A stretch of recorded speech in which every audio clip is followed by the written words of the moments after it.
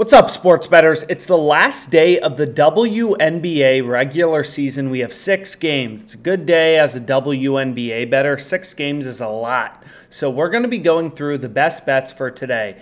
And as always, we're going to be looking for value, right? It doesn't matter what sport you're betting on, whether it's the NBA, WNBA, MLB, tennis, whatever.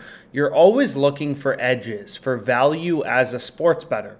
So the first bet I saw in the WNBA that I really like for today is the Liberty on the point spread. So the way that OddsJam works, right, is it's constantly scanning these sports books. You can see I locked in Liberty minus 3.5, minus 110 odds for $250.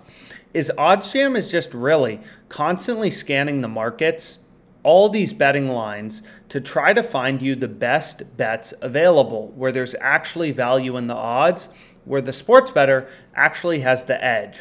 So we can see right here, we have Liberty minus 3.5 at minus 110 odds and a 5% profit margin. So pretty high profit margin on this bet, right? Like if you think of the return of the stock market, it's like 8% a year. If you can get 5% in a bet, that seems pretty good. So if we click into the odds for this game, you can see that WynnBet is a pretty big line discrepancy, right?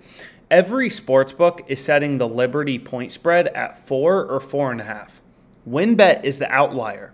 They're setting the spread at Liberty minus 3.5.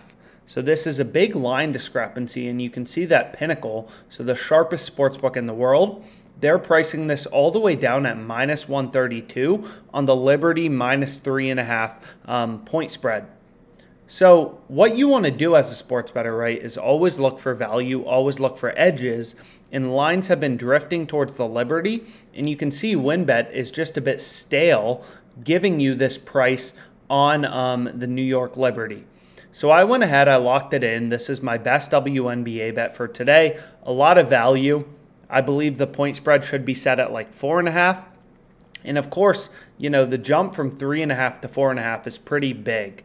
It may not seem that big, but the probability of the Liberty winning this game by exactly 4 points, where you'd cover the minus 3.5 spread and not the minus 4.5 spread, is pretty large. So being able to pick up an extra point in value in a point spread is pretty big, right? So being able to get Liberty minus 3.5 is great value. I locked it in thanks to OddsJam, and let's make some money today.